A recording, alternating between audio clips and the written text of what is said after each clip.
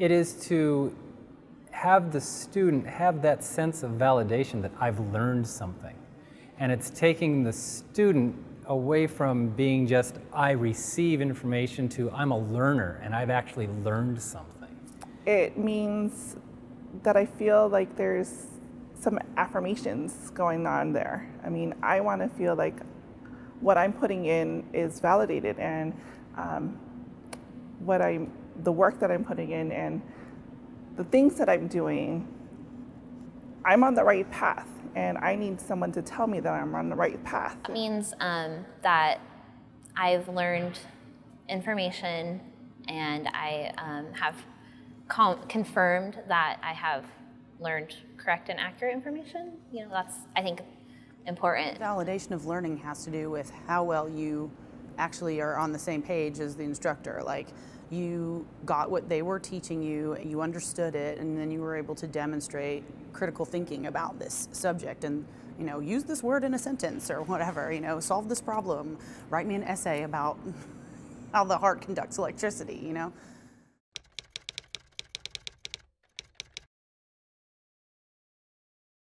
Being well validated to me is when I spend 2 weeks writing a paper and my instructor actually comments with a paragraph of things of either you understand this really well, this looked really great, this might need improvement, but they take the time to put something on there because I took the time to write the whole 8-page paper.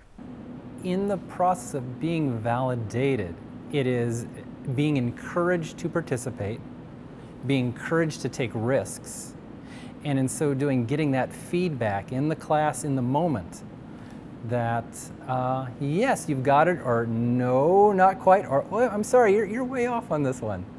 And all of those levels helps the learner understand, oh, I've gotten to this point and I'm off course, I'm on course, I'm actually doing really well. They have really saw the strengths that I was struggling with and took the time to meet with me. I understand they're meeting with, you know, sometimes 12 students, sometimes 30 students, and trying to meet everyone's needs is sometimes hard. But knowing that I'm on the right path and being willing to hear my questions and not saying, oh, well, we'll save that for another time. Or even if it's not something we could address in class, reaching out to me after class. I mean, I've had instructors do that and say, hey, you had a puzzled look on your face, you didn't say anything. And I did have an instructor email me after class, and I thought that was quite awesome. I didn't expect that.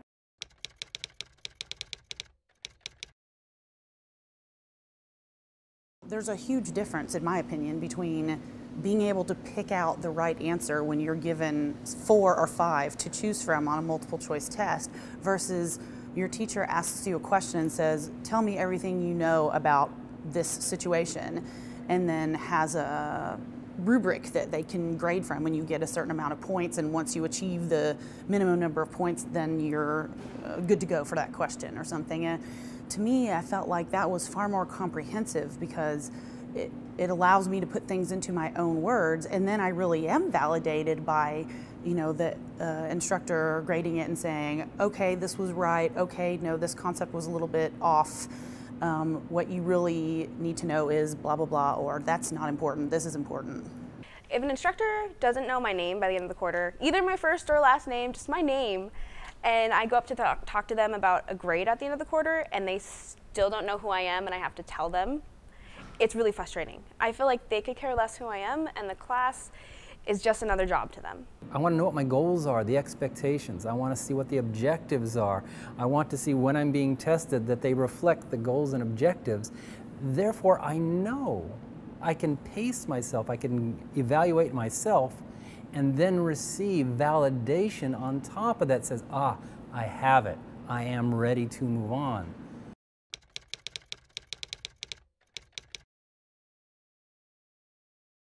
Peer evaluation is two-edged.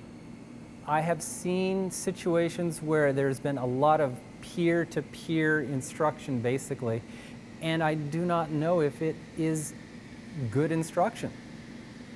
I do not know if I've actually done my job. I can get a lot of people to agree, but I need that authority to say, yes, you've hit the key points. getting into the habit of study groups is one of the most important skills that I developed here. It was not something that was encouraged. It was part of there was a different learning paradigm when I was coming up through high school, and as an adult returning back to an educational perspective and being put in study groups, at first I resented it because I was very much like, I am responsible for myself and I don't want other people stealing my knowledge. But what I've learned in study groups is giving me the opportunity to bounce my ideas off other students and have them say, well, you know, I'm not so sure about that. What about this? And sometimes they are right. And that was like a really humbling experience for me. It becomes different when someone who hasn't been studying this certain topic for years is explaining it to somebody else. It can kind of, I don't know, almost put it in layman's terms a little bit. And I think when you know the subject, maybe you forget other people don't know the subject like you do. And I know for me, like, sitting down with somebody and, like, I had a pretty good grasp of it, and I would, you know, try and relate to them, and I could help kind of rein it in a little bit, help them get the big picture, and then they could pick up the smaller details. Someone can identify with you and relate with you and know, hey, we're in this together. We may not be in the same program. I may be your competitor, but we're doing this together, you know, and we can get through this. You know, it makes a world of difference.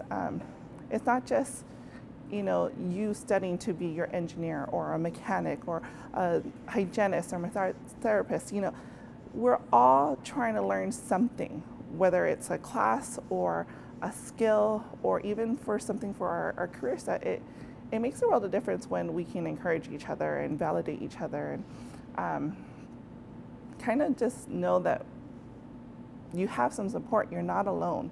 We don't know what everyone's situation is, and so it makes a world of difference when you have someone in your corner.